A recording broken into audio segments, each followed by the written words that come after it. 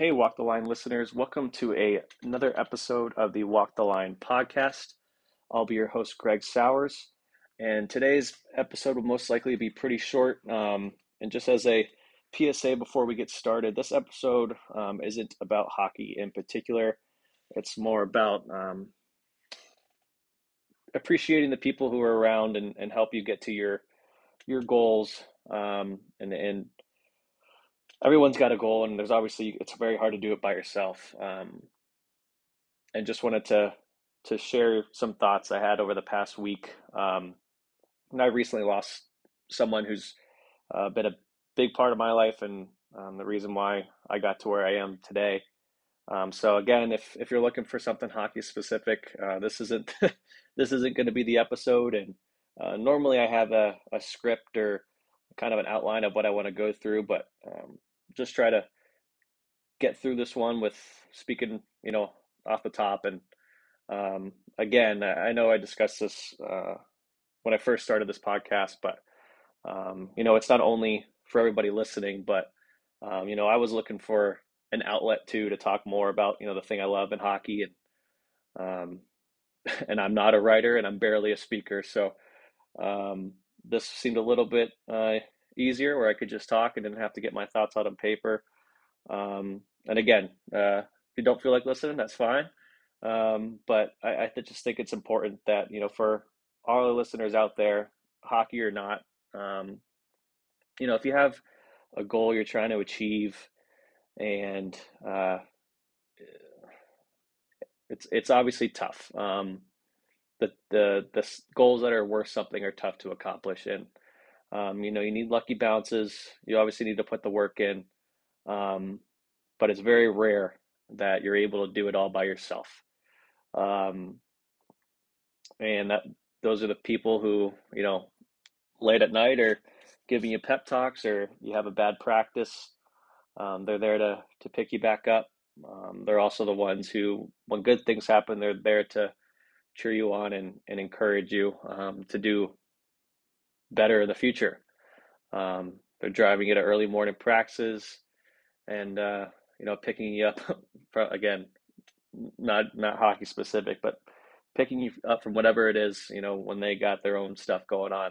They're there to support you the whole way through your adventure. And I just think it's important that for all the listeners, as you take a moment to appreciate who those people are, and quite honestly, some of the people that who are going to do it for you in your life aren't in your life right now. If you guys are squirts or peewees or bantams, maybe it's when you get into high school or you get into college. It's a teacher, it's a friend, it's a professor. It could be a coach.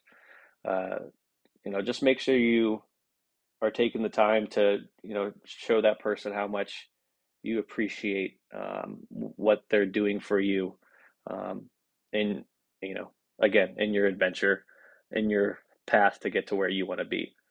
I'm recording this podcast on Tuesday night.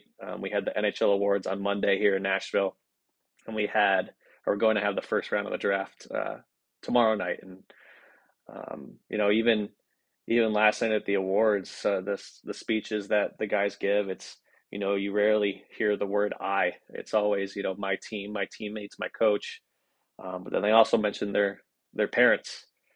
And those guys get it. I mean, obviously they're making millions of dollars and they reach the pinnacle of their sport. But even at that level, you take a high level view at it, and you see all those little things that people have done along the way. And um,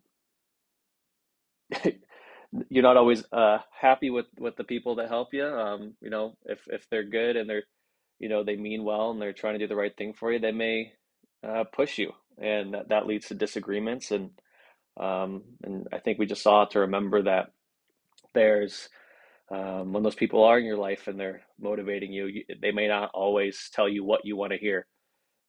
If they're always telling you what you want to hear, you may not improve. If you had a crappy practice or a crappy game, or you had a bad attitude, you want that person to call you out on it and make sure you're better the next time you get on the ice or the field or whatever it may be. So again, just make sure you're being appreciative. And if you're a kid listening to this podcast, make sure you tell your parents thank you, and grandparents if they're involved and helping. Because one day you'll get old like me or your parents, and you'll want to make sure they realize how appreciative uh, you can or you are of them. So again, I this wasn't going to be a long podcast, but it was just, we do these once a week, and again, I it's also an outlet for me to talk and get things out there. Um, so I do hope everybody has a chance to watch the draft, um, is enjoying their summers, and make sure you're putting in the work. And then obviously just, say a thank you to the people who are helping you along the way, because you're not going to get to where you want to go without those people. So I think that's it for tonight. I hope everyone has a great rest of your week, and we'll be talking to you the next July 5th. So everyone have a safe 4th of July. I'll talk to you soon.